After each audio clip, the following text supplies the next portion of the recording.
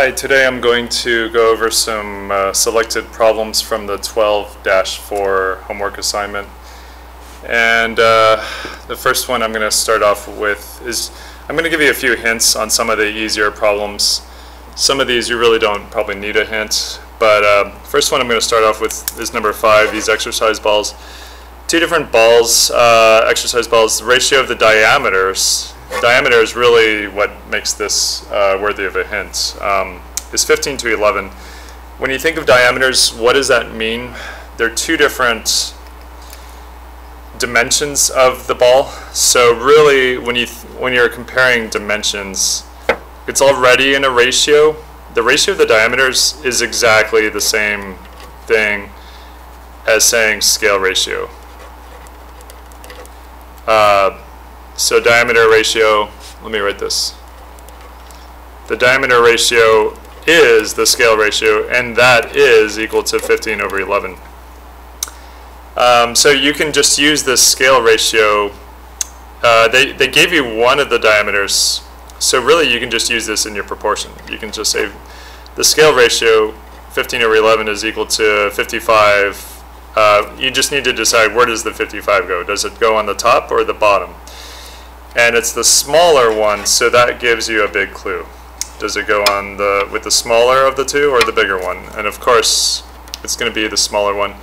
And you're really looking for the diameter of the larger one. Once you find the larger diameter, let's just say diameter of the bigger one. Once you find the diameter of the big one, you cut that in half, and then you get the radius of the bigger one.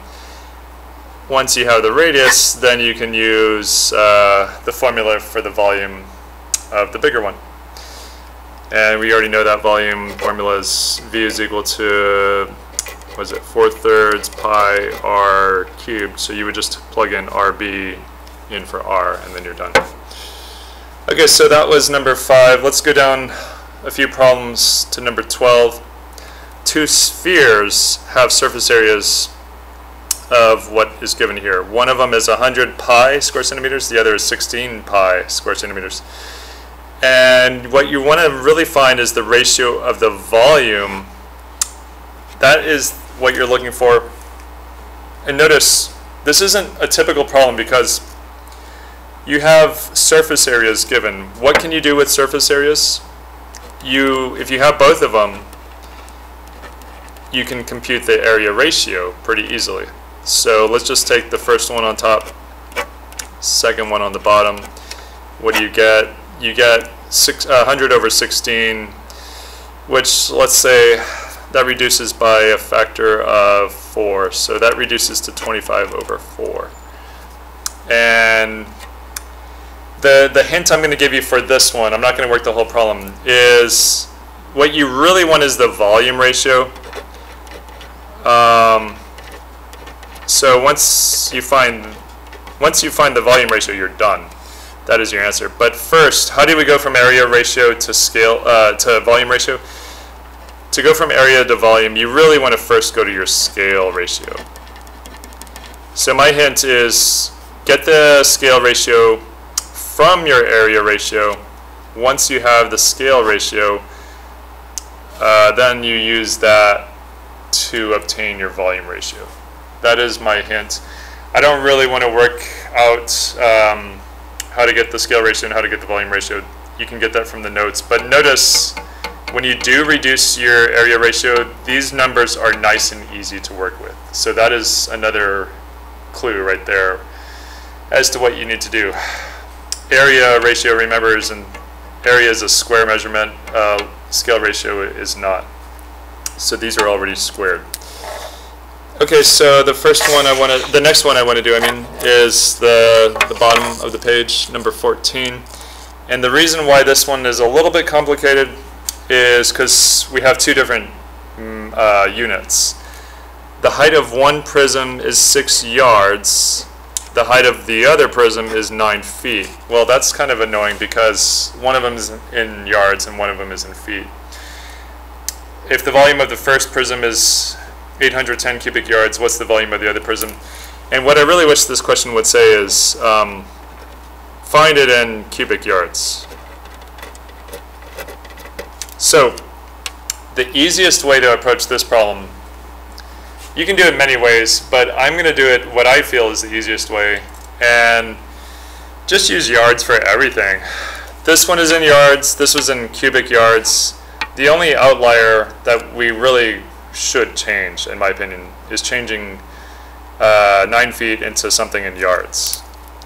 So the height of the first one, height number 1, is given as 6 yards.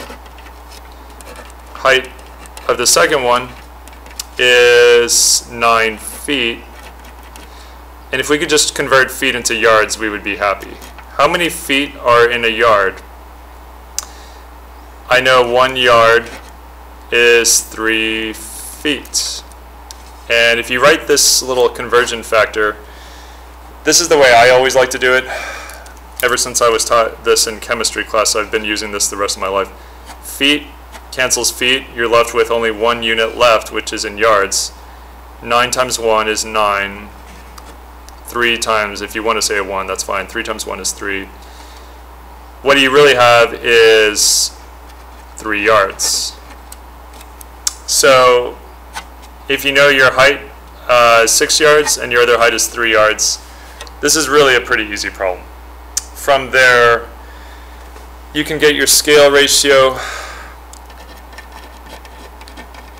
Your scale ratio is just 6 over 3, which reduces to 2 to 1.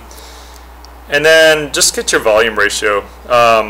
You want to compare one volume to the other, so you will need your volume ratio, and then you will need a proportion. So those are enough hints to get you started. That one really isn't that bad, except for converting feet to yards, in my opinion. The rest is pretty straightforward. Okay, so that was 3 problems on the first side of the homework. I'm going to go over 2 more selected problems. These are a little longer because I'm going to go through the entire solution because they are a little harder. 2 suitcases just happen to be similar rectangular prisms. So yeah, that's kind of the way suitcases usually are. They're rectangular prisms, like boxes basically.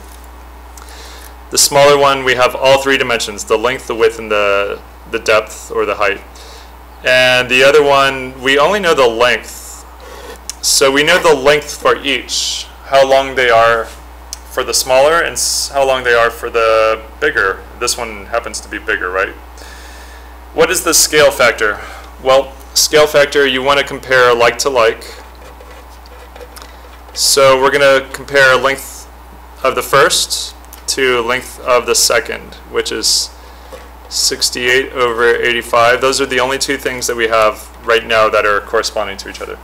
We can reduce this by what, a factor of 17, I believe. So that reduces to 4/5. And that is your scale factor. Okay, so that was letter A. What is the volume of the larger one? Well, we kind of need to know the volume of one of them in order to find the volume of the other. So what I'm going to do is find the volume of the small one. Volume of the small one is just really length times width times height, or depth as they're calling it. So it's just really all 3 numbers multiplied. Oops. Let me change that number. That was supposed to be a 47. 68 times 47 times 27. Multiply all these 3 numbers together. You get 86,292. Just checking my math. I did this math earlier. And okay, so that's the volume of the small. And we're going to use that to find the volume of the larger. What I'm going to use is that scale factor then gives me, scale factor or scale ratio. I usually call it scale ratio, but scale factor, basically the same thing. Scale factor or scale ratio is 4/5. What is the volume ratio? You're going to take that scale ratio and raise it to the third power because volume is a cubic measurement. It's a three-dimensional measurement. When you raise 4/5 to the third power, you get 64 over 125. That is my volume ratio that I will then use in a proportion. You don't need to write the word proportion, but I'm going to write it anyway. And I'm going to try to write these numbers. 64 over 125 is equal to, okay, I had the smaller volume. Smaller goes with small, so they both go on top. 86,292. And what I'm really looking for is the volume of the bigger one. So solve for volume of the bigger one. You get 125 times that 86,000 number is equal to 64 times the volume of the bigger one. Cross multiply, divide both sides by 64. You get the volume of the bigger one is equal to, and this one we're going to round off to the nearest tenth. And it's going to be 168, 539.1. And I'm running out of room, but I really know this is in cubic centimeters, like the other one was, cubic centimeters. So the volume of the bigger one was that. Okay, so just make sure the volume of the smaller one really was smaller. It was 86,000, this is 168,000. So yeah, roughly twice as big in volume.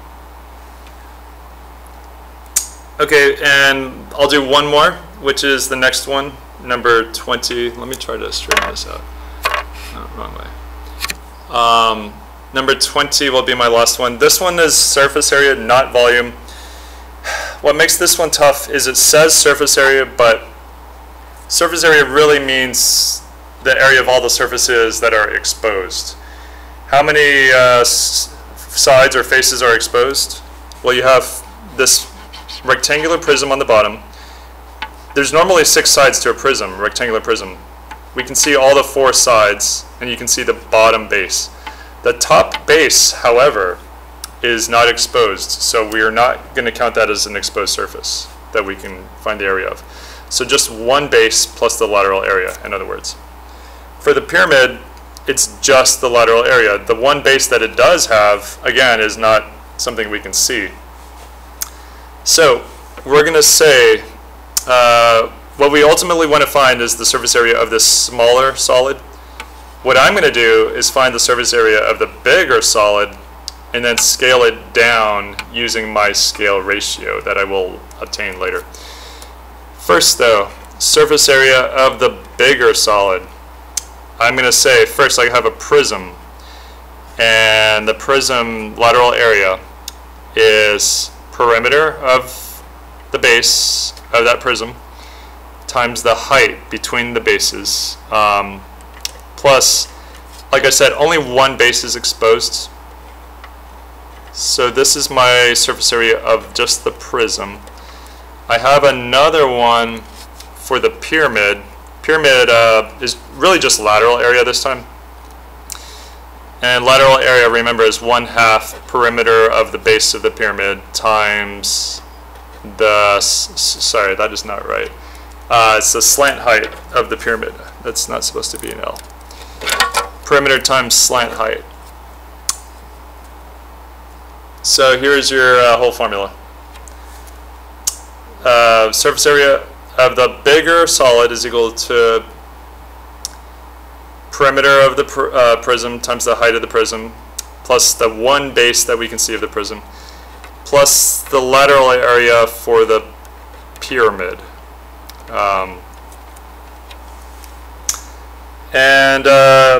Let's do that. So what do we get?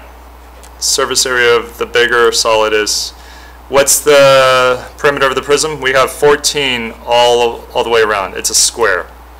So it's going to be 14 times 4, or 4 times 14, either way, times the height. The height is 12. And what is the area of the base? Again, it's 14 times 14. I'm just going to say 14 squared. And that was just the prism. What about the pyramid? 1/2 the perimeter around the base of the pyramid is exactly the same as it was for the prism. 14 times 4. And then the slant height, do we have the slant height given? Yes, we do. That 15 is the slant height. So there we go. If you multiply all this together, multiply this, add it to 14 squared, add it to the lateral area of the pyramid, you get the total surface area of the bigger solid as being a nice whole number, 1288. Then what? I wasn't even interested in the surface area of the bigger one, right? I wanted the surface area of the smaller one. What I'm going to do is get a scale ratio, because I do have some similar, I do have some corresponding sides that I can use. This 14 corresponds to this 12, that 14 to that 12, so it's the same thing. So my scale ratio is really 14 to 12, which reduces, of course, to 7 over 6. And we're talking about surface area, so really, instead of a scale ratio, I'm more interested in an area ratio. So take your scale ratio, square it, 49 over 36. This 49 over 36 then starts off your proportion for finding the missing surface area. 49 over 36. 1288 was the bigger surface area, so I need to put it on the same half as the bigger of these, which is the top. The surface area of the smaller one is really what I'm looking for. You can call this x, or I'm just going to call it surface area for small. After you cross multiply 36 times 1288, small surface area times 49, divide both sides by 49. So this is just cross multiplying to solve your proportion. You get the smaller surface area is equal to 946, rounded to the nearest tenth. It doesn't say, or does it? No, it doesn't, but I'm going to do it to the nearest tenth anyway. 946.3 centimeters, square centimeters. So that is how you do this one, number 20. And that is the last one I will go over. Hopefully that was helpful to everyone.